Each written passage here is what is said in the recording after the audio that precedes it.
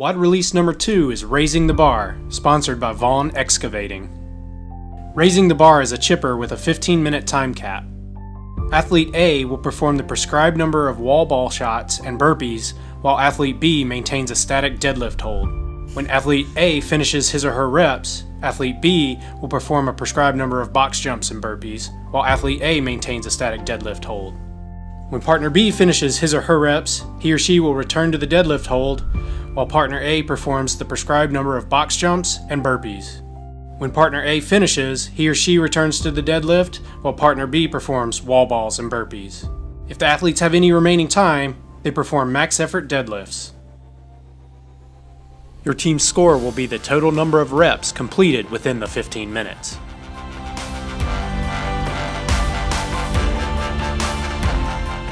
For the wall balls, the athlete's hips must break parallel at the bottom of the movement. The ball must touch the target on the wall at the top of the movement. A no rep will be given if the athlete does not break parallel. A no rep will also be given if the ball does not touch the wall or misses the target.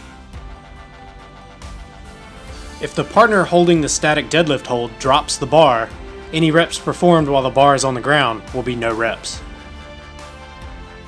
For the burpees, the athlete's thighs and chest must make contact with the ground at the same time. The athlete's feet must leave the ground at the same time on the jump, and the athlete must touch his or her hands above their head. A no rep will be given if the athlete does not jump at the top of the movement. A no rep will also be given if the athlete does not touch the floor at the bottom of the movement. To be a completed rep, the athlete must have their hips and knees extended at the top of the movement. If the athlete is hunched over when they jump, they will get a no rep.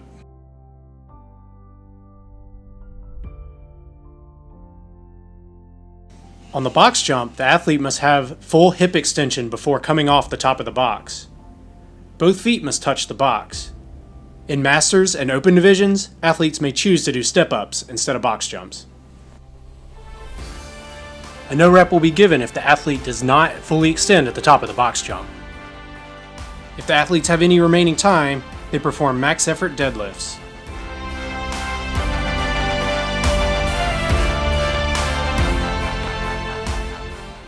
For the deadlift, the athlete must touch the ground after every rep, and at the top of the rep, their shoulders must be behind the bar.